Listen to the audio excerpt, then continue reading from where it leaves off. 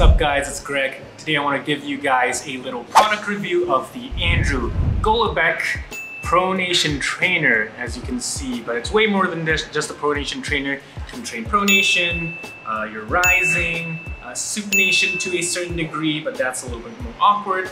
But yeah, I got this from my buddy Andrew Golabek. Go hit him up. Got his links in the description below. And thank you also to Tyler for helping me get this from Andrew and passing it to me at IFA Worlds. So as you can tell from the chalk and the handle, I've been messing around with it for a little while now. And I think it's really good for a couple reasons that I'll go into really soon. But first, I wanted to tell you guys a little bit about the actual stats on this, or the measurements. From here to here, the handle where you can actually grip on, it's about 5 inches.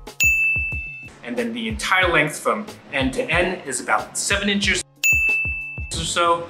And then the radius, which is from the middle here to the groove where the rope runs through, that is roughly 3.5 inches.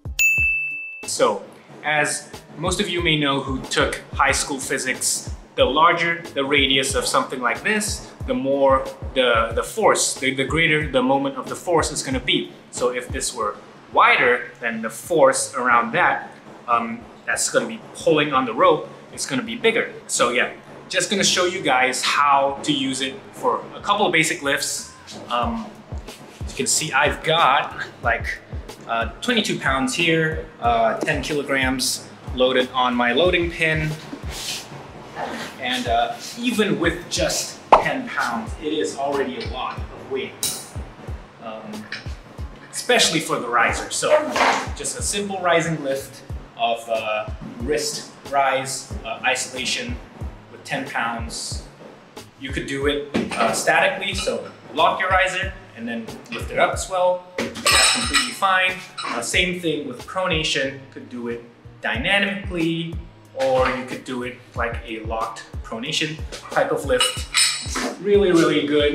And also, if you do have access to a high cable pulley attachment, you can do a downward angle pronation training as well. You can switch around to do supination as well. But yeah, this really isolates your pronation. Really good exercise. You're gonna be using such small weights, so humbling. And you use a lot of stabilizing muscles with this just because of how far the force is away from your hand. So typically, if you use something like a martial arts belt, you would do it around, maybe let's say your thumb, and you see the moment of the force is just from here to here. So that's probably, I don't know, I have a pretty thin hand, so that's maybe an inch at most. Whereas if you're using this sort of handle, you know, the force from your hand to the back, that's like, what, 3.5 inches? So more than three times the distance, so much more force. If I could do like 30 kilos like that easily, probably 10 kilos on this handle is already a lot. And also adds in a lot more stability issues.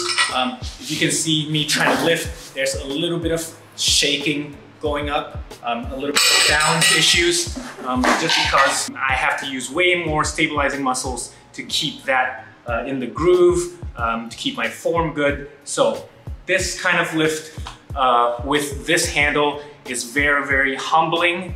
You're not going to use crazy weights for this. But I think it's a really good accessory. It's not a super important tool. It's not like the first tool you should get as an arm wrestler if you want to become an arm wrestler. But definitely down the road, if you're looking to add on some tools to your training kit, definitely consider getting an Andrew Golabek Pronation Trainer. I think it's really good for accessory lifts, and it'll probably enhance my life. And because I'm on a recovery program right now, I think this is the perfect tool for me, going with light weights, slowly building myself back up, and hopefully next year we'll see the dividends from training with this tool. So once again, thank you Andrew, thank you Tyler, see you guys in the next video.